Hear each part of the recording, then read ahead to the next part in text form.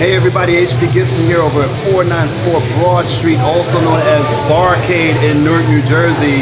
Today we're going to be talking about the bug blasting, the flea stomping, the spider killing, trackball control monster known as Centipede, right here on the X Zone. Retro Gaming with HP Gibson starting now. Insert toy.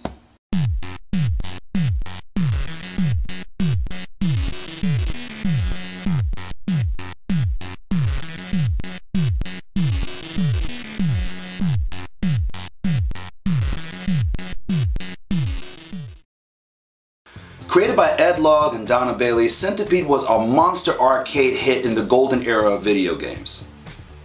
Bailey was one of the few female game programmers in the industry at that time. Logg stated that the game was designed to attract female players. He believed that Centipede was not biased by gender, unlike the fighting games and the sports games around about that time. Donna Bailey said that she really liked pastels and she wanted the game to look different, to be visually arresting.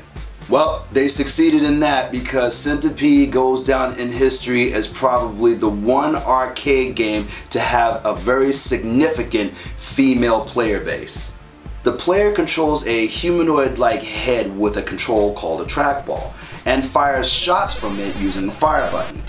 Two players can play alternately. The object of the game is to destroy a single centipede by shooting all of its individual parts as it marches its way zigzagging down the screen towards the player.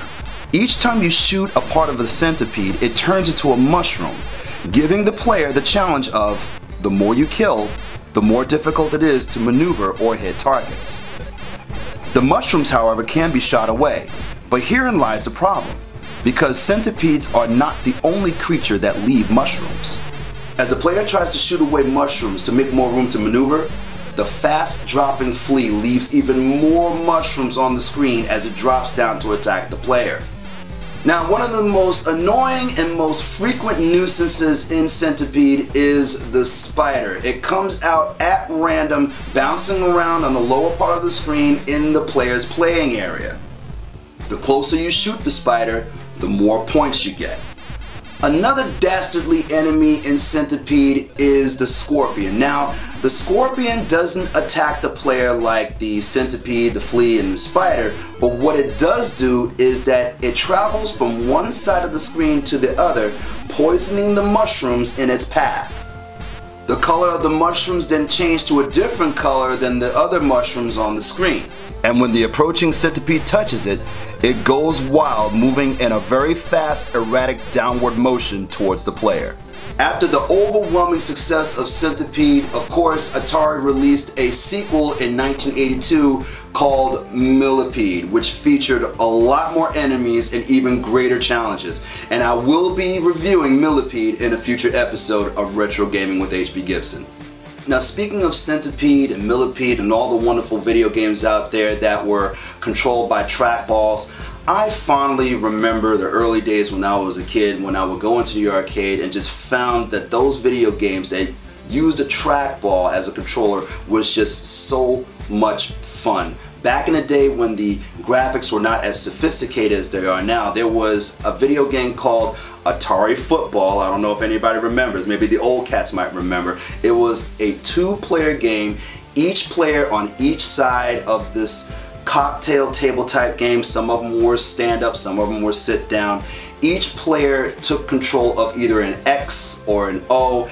You ran the ball, you passed the ball. It was a fun football game. There was another trackball controlled football game called Gridiron Fight. I don't know if anybody remembers that. And of course, there was some other great trackball controlled games like Marble Madness, and who could ever forget the Atari classic Missile Command. In future episodes of Retro Gaming with HP Gibson, I will be talking about those trackball controlled video games because they were just so much fun and I have so many great memories playing them.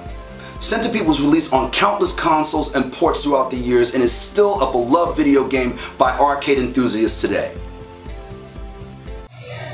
Alright, so what do you think? Did you like Centipede? Did you not like Centipede? When was the first time you ever played Centipede? Did you play it in the arcade? Did you play it online for the first time? Did you play it on Atari? Talk about it in the comments below. I'm HB Gibson. Thank you for joining me for another X Zone Retro Gaming with HB Gibson. Remember, life does not have a reset button, so make the most of it right now. Spread love, spread positivity, and I'll see you in the next video. Bye-bye.